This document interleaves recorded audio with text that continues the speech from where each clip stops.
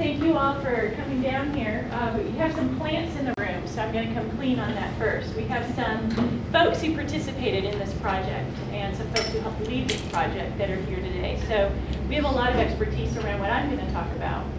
Before we start, though, I want to set the context in terms of learning and performance and innovation and why it's important. Right now, we're living through a major financial crisis. Probably will be a historical footnote at some point. We don't know yet what the impacts are. That's old news, we all know that. NPR yesterday was doing an interview with people from the business school at the University of Wisconsin, and it was pretty interesting. Asked them what the impacts were that they had experienced, and several other questions. One of the things they asked is, do you think that this is a moment in time, and we're going to go back to some normal, or is this a new normal? Is this a sea change? And people all agreed that this was a sea change, that we were going to come out of this in a different way than we've been before. And I wholeheartedly agree, but what I disagree with is that it's the financial crisis that's changing it. At least in terms of employment and employees and workplace learning and performance, I think what's changing our workplaces more rapidly than the financial crisis has to do with technology. And some of you have heard this drumbeat from me before. However, I think it's really important to underscore as we talk about innovation in the workplace. One of the main things that's happening is that we are shifting from a linear rate of change, especially around technology, linear being steady rate of growth, to an exponential rate of change, where it shoots up at some point. And really, we're probably over here. We're just starting to see that. Disruptive technology that actually changes the way that we live our lives or do our daily work, is being introduced at a more rapid pace than ever before. Employees that are going to be successful are the ones who are able to blend left brain skills and right brain skills. How many of you have read The Whole New Mind book by Daniel Pink? Great book, talks a lot about this concept. There's a few other books that I've read recently. One is The Singularity is Near by Ray Kurzweil. Anybody familiar with that one? And what was the third one?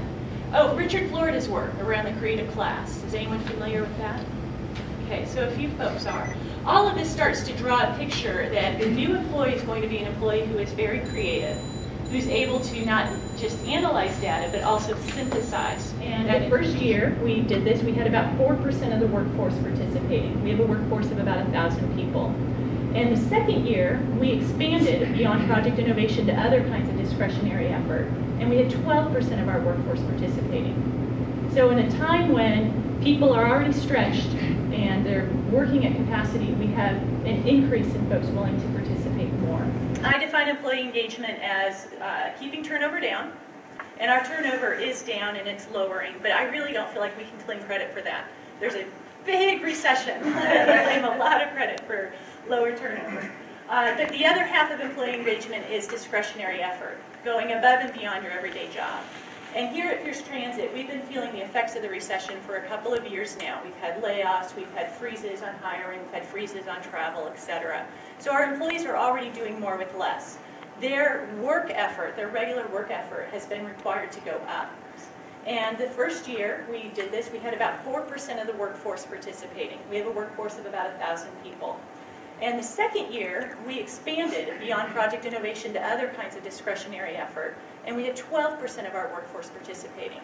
And so project innovation was designed to produce R&D for Pierce Transit. And it did. It produced several recommendations that we've applied, and I'll talk about those in a few minutes. And then the third area that it was intended to address was talent development. It used a blended approach and provided just-in-time training, so people actually took skills away. And again, we did a volunteer process. We had a whole bunch of people volunteer, and then we staffed the teams with about 7 people each.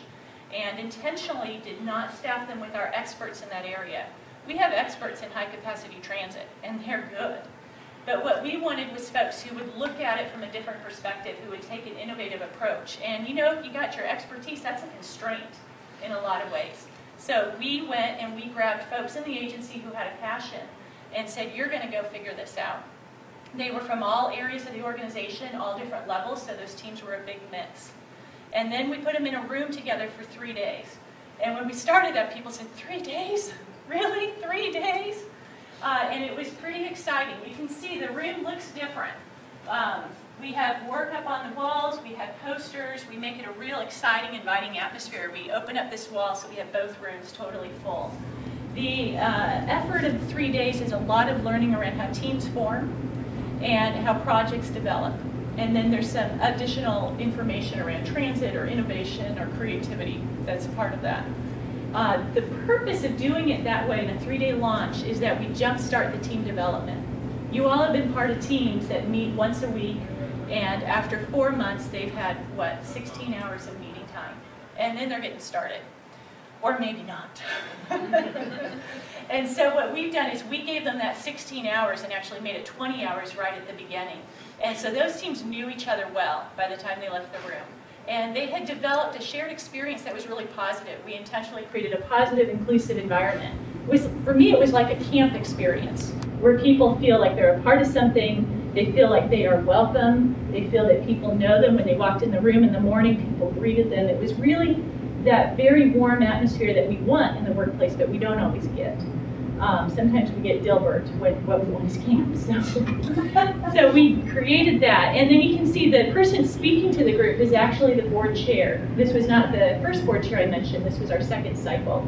But it was our board chair who comes and he speaks to the group and talks to them. And I actually, right before this session, was sitting in the back with him during the wrap-up of another, just visiting, and he was talking about how exciting this is and how much he appreciates this experience. And he gets up front and people asked him questions about how fearful they were to present, because these folks present to the board at the end of their effort. And it was a great exchange where he's like, hey, I put my pants on the same way you do, and don't worry too much. And so it really personalized and humanized some of those strong leaders in our organization. After that 3-day launch, the teams are sent out to research. And some of our team members have never used a computer before, so we provide just-in-time training. We give them computer classes or presentation skills classes, or for the team leads, team leadership classes that they can opt in if they choose. It's part of our corporate university program, so it supplements that. And then they get regular support from their executive sponsor and from their internal process sponsor, which is me, throughout the project. And they continue to meet and refine these recommendations, and then they come to the board and say, here's what we figured out. Some of those recommendations are small but meaningful. Others are pretty large scale. And the board gets the chance to review those, talk about them, ask the hard questions, and then decide which ones they're going to be on. First off, we got to have business results, right? Training has to be relevant. Learning has to be part of your core business. So for project innovation, this is actually one of our PI members on Daffodil Day. It's not a totally relevant picture, but I love it.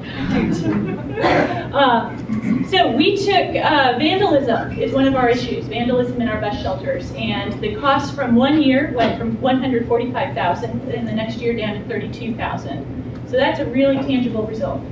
Another one, we had a work process. It took 25 days to complete this process.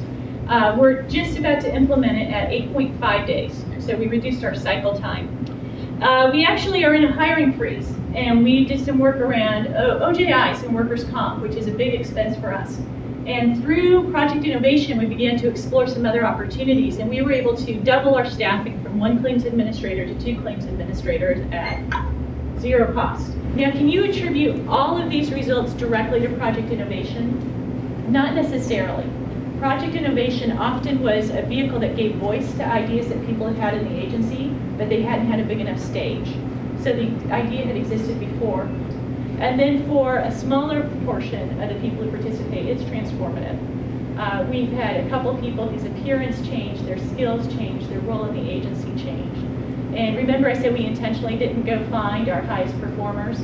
Well, now we have some high performers that we didn't know about before project innovation started, and they've become stars in the agency.